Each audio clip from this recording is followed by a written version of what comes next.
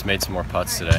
I hit it a lot better yesterday, I think, but I kind of kept it in play today and just made some putts early in the round and kind of got some momentum going.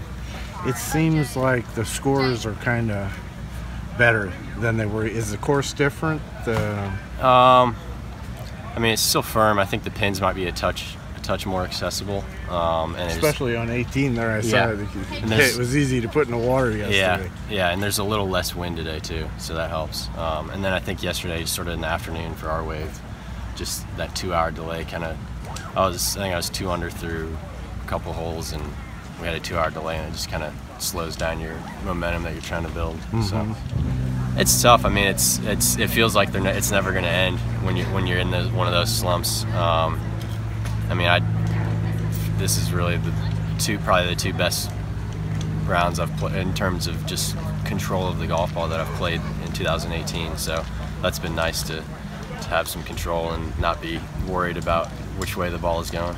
Now, I was looking back, 16 was a pretty good year for you, and especially here, you were in the final group and you tied for third. What was happening then, and how much did coming back to this course help you at that time?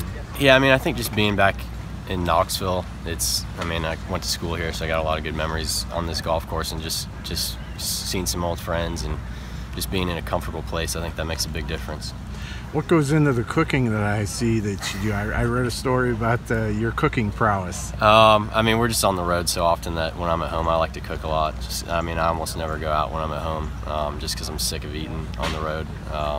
So I like to cook a lot, and I just kind of whip some things up. Don't really have any recipes, just kind of play it by ear.